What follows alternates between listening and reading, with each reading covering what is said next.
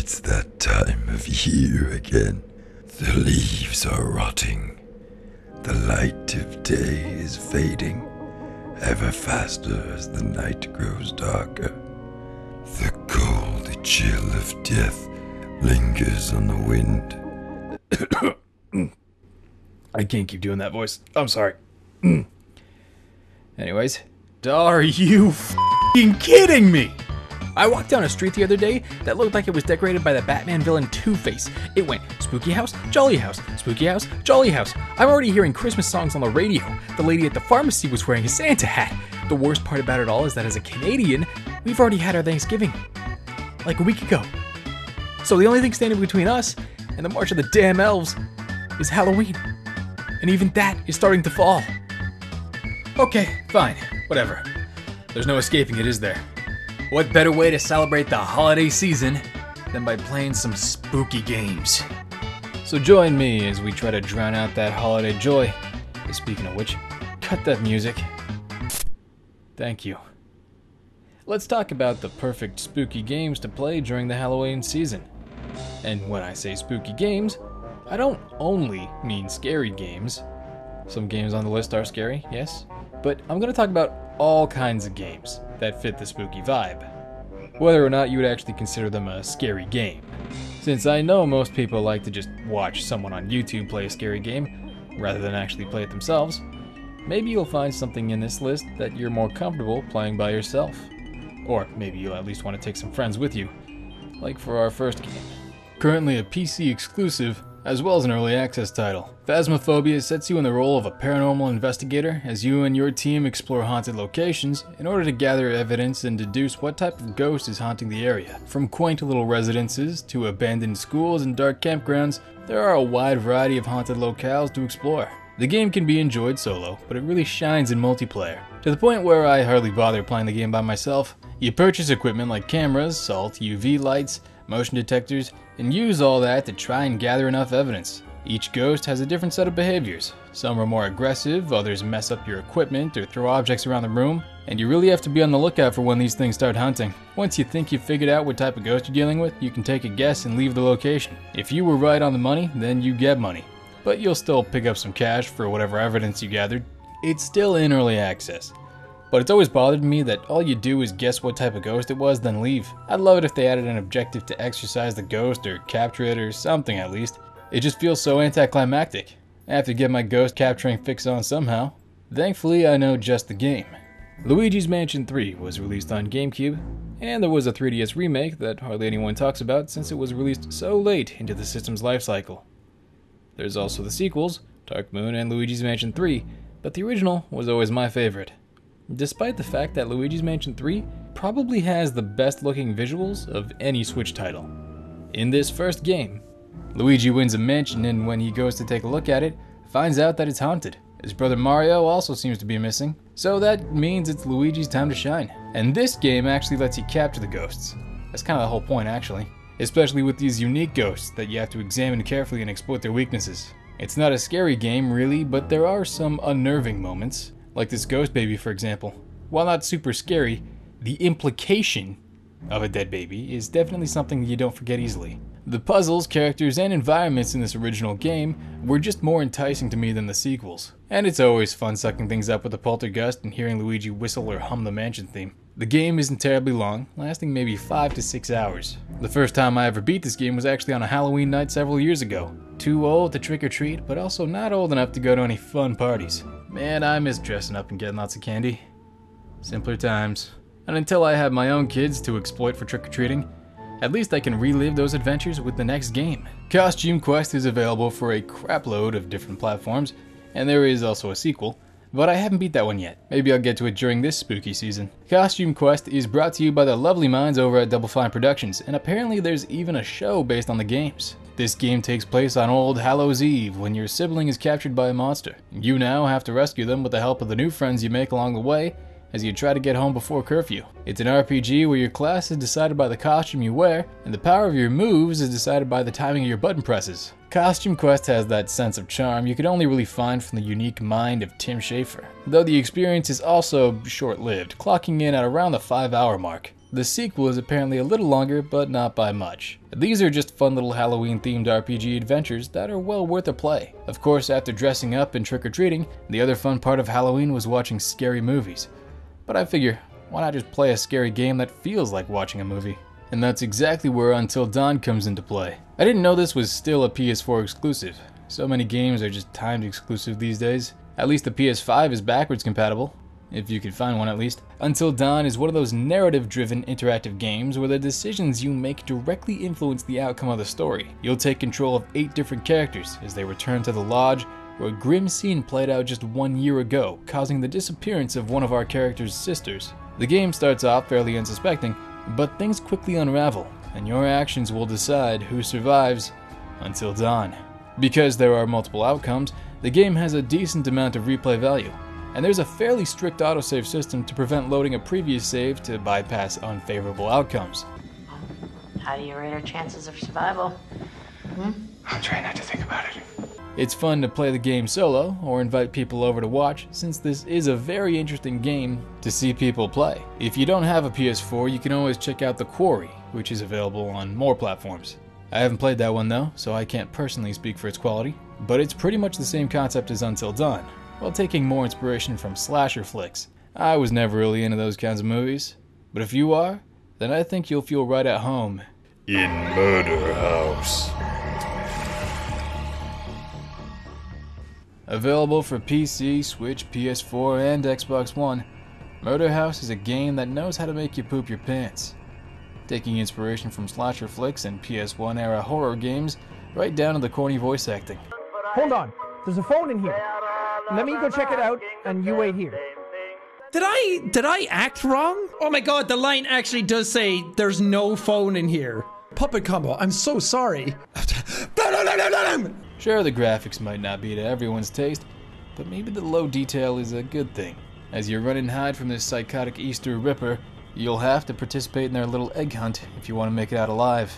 The fixed camera angles and tank controls really sell that classic Resident Evil vibe, right down to how frustrating these mechanics can be to use in a panic. This one is a really short adventure, clocking in at around 2 to 3 hours maybe. The developer, Puppet Combo, has a few other games to check out, but they all follow the same general formula. After you've gotten tired of running and hiding from a psycho killer, maybe you'd like a taste of that action. And that's exactly where Dead by Daylight shines. This is a multiplayer survival horror game where one player gets to play as the killer, while the others form a team of survivors that try to escape from the killer. This is a very popular game, available for many platforms including mobile devices. Had no idea that was a thing. The game has received plenty of updates with new content over the years, so there's a lot to work towards in the progression system. The survivor's goal is to escape by repairing enough generators to power the exit gates, where the killer simply needs to capture and sacrifice the other players to a malevolent force known as the Entity. As you play, you gain experience that levels you up, giving new perks that can help you when playing as either the killer or survivors. I'll be honest though, your experience can be hit or miss depending on who you play with. Like all online games, you may encounter toxic players that ruin the fun for others. And there aren't really any offline single-player options for the game either. The game can also be a tad on the grindy side if you want to get good perks and stuff. Still, at its best, Dead by Daylight is a fun and heart-pounding experience. There aren't many games that let you be the terrifying monster, but there are a few, like Carrion. Of course, this is more of a lab experiments gone wrong type of deal. You being the experiment. It's available for PC, Switch, Xbox, and PlayStation. This is described as a reverse horror game where you control this tentacled abomination and devour anything in your path. It's kind of a Metroidvania. As you progress, you obtain upgrades that allow you to reach previously inaccessible areas or hunt your prey in new and devilish ways. It's surprisingly fun to stalk your victims from the vents, then bust out and devour everything in a flash. I also love the pixel art in this game. Everything looks fantastic, especially the way your tentacles just kind of slip into everything. As you get more upgrades and become bigger, you start to feel nearly invincible, making you almost feel sorry for your victims. A running theme with most of these games is their rather short length, and this is no exception, lasting at maybe 5 hours or a little longer depending on how much you'd like to do. If you're looking for an experience to sink more time into, and you just can't get these lovely Lovecraftian tentacles out of your mind, then look no further than Bloodborne. Still a PS4 exclusive, but it's an absolute masterpiece. FromSoft really nailed the gothic style and Lovecraftian themes. It's a gameplay style similar to the Souls series of games, but Bloodborne encourages faster paced, more aggressive combat styles. No turtling behind shields or anything here. Game length is 30 to 40 hours, though I'm sure I spent double that in my playthrough. Bloodborne is a fairly difficult action RPG that is more than bound to test your patience as you get your butt kicked by terrifying monsters. It has online elements like co-op or PvP, as well as the randomly generated chalice dungeons if you're looking to just have some fun.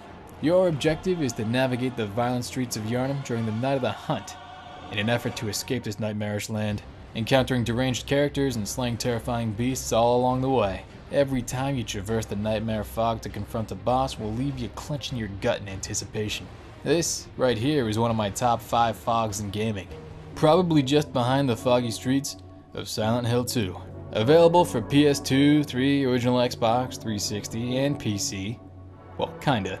What you're seeing is gameplay of Silent Hill 2 Enhanced Edition. It's like a fan project that aims to improve the PC version of the game, and it's not too difficult to set up with just a bit of googling around. Silent Hill 2 is one of the OGs. This series, along with Resident Evil, helped to define survival horror games as we know them. What's great about Silent Hill 2 is that moments just stick with you. Well after you've beaten this game, you'll still be thinking about all you've experienced, what Silent Hill really is, what those monsters are, etc. Silent Hill 2 is roughly 8 hours in length with replay value if you want to get different endings. The game starts off rather slow with you just wandering around a foggy town and bashing things with a stick. You don't have much of a clue where you're going or what you're doing. Puzzles can also be really vague and the controls are antiquated, but Silent Hill 2 is still worth playing, at least until the possible remake is announced, which this game really deserves. Konami was really impressed with the success of the Resident Evil remakes, and several Silent Hill projects are allegedly in development, so one could hope. On the topic of those Resident Evil remakes, we of course have the one game that started it all, Resident Evil 2 Remake, which is undeniably my favorite Resident Evil game. Available for PC, PS4 and 5, Xbox One and Series, as well as Nintendo Switch through cloud streaming, unfortunately.